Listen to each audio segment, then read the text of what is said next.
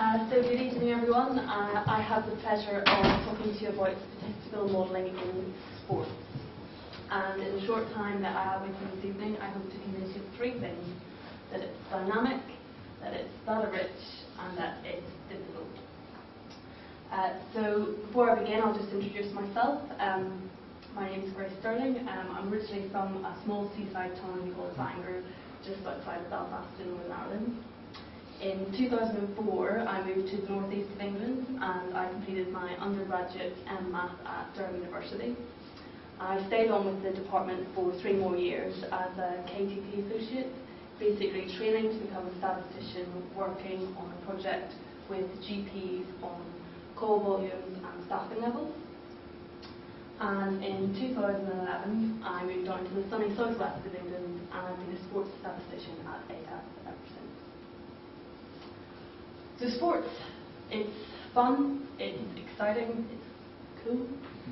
You only have to spend 10 minutes on the BBC Sport website and you can watch Rory McIlroy make his first professional hole-in-one.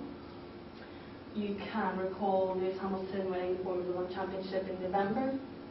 You can remember a time when Andy Murray won the Grand Slam final against Novak Djokovic, and conversely when he lost in the Grand Slam final against Novak Djokovic. You can also get opinions. So there were matches last weekend from the Six Nations. Straight away there's information, there's thoughts about what the score should have been, even though the score's already happened. And you can get opinions about events that haven't even happened yet. So the Cricket World Cup is about to start a couple of weeks in Stirling, New Zealand, and there are all sorts of thoughts about who might win that. So now, thinking about sport being dynamic, I sort of pose the question, which sport is this? For those that can't see, the biggest clue on this graph is ball number.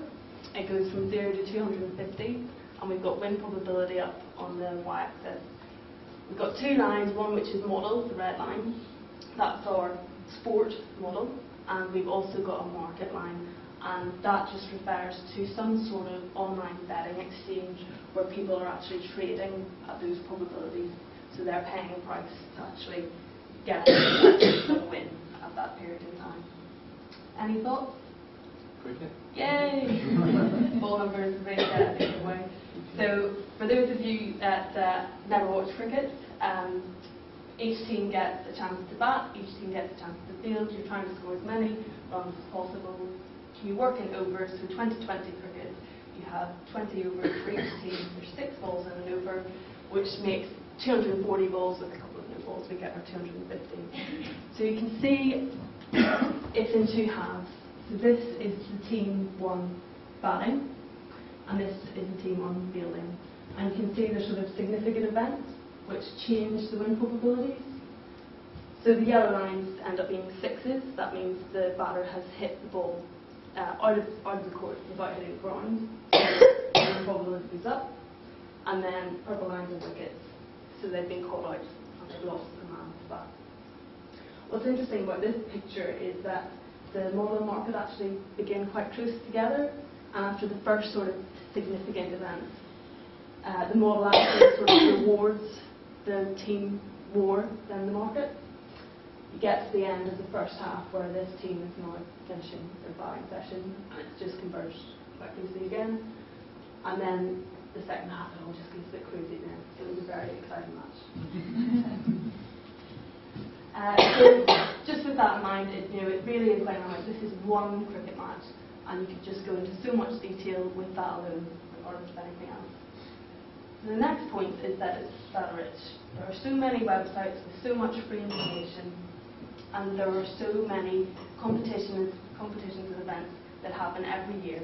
You've always got your football premiership, you've always got your tennis grand slams, you've always got your golf majors, you've got your big international competitions every 4 years. The next 2 points, debatable and limitless, that sort of starts to bring in the challenges of the industry. So there is so much information, you have to decide how much you're going to collect. If you're going to collect a lot, how are you going to store that? And what on earth are you going to use to put in your models? Quick example of some freely available data. You can go to tennisdata.co.uk and you can get all men's tour results match results and betting all back to 2000, just freely available. So that brings me to my final point. Last 2 minutes. It's difficult. Building statistical models in sport, like in any other area of statistics, you have to work quite hard. Within our office, we've got about 15 researchers. They all come in, they all get to use sort of a nice statistical package called R, and they all collaborate on ideas. This is quite a nice example of how difficult it can be. So the story here is that this guy, Andrew Steele, wanted to join his work syndicate for the World Cup in the summer, and had to predict all the outcomes of the World Cup matches, all the goals scored home and away. He didn't know anything about football, so he built a very basic model based on scoring rates from the previous World Cup matches, which is about 800 matches in total. And when the surprising event of the 7-1 defeat against Brazil happened, he was surprised to be surprised. So he sort of looked into what his probability of that would have been. So this is his result. This is his model. These are his results, and you can look at the article yourself. The red line is his prediction. The green bars are the results that happened up to that point of the World Cup, so it hadn't quite finished yet. And you can sort of see his chance of there being any team at all in the competition scoring 6. He didn't expect there to be any, and let alone 7 goals, which we observed well. So I think his final probability was about greater than 1,000 to 1, something like that. So he just sort of raised this voice of, how can you make this better? Is that really a once in a lifetime event, or is that just natural variation? And we might expect to see it again in the next World Cup. Who knows? So it's quite a difficult question to answer. I don't have the answer to it, so I'll pose it to you this evening. But it just goes to show, being difficult, it's interesting. It makes you think. You're going to be challenged in any area of statistics in the industry.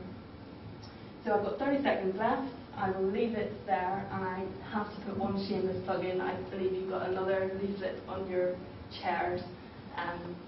ATASS run a yearly PhD workshop, and one's coming up this June. So if anyone is a PhD student and is interested in modelling statistics in sport in real time, read the leaflet, come and talk to me, and see you in June. Thanks.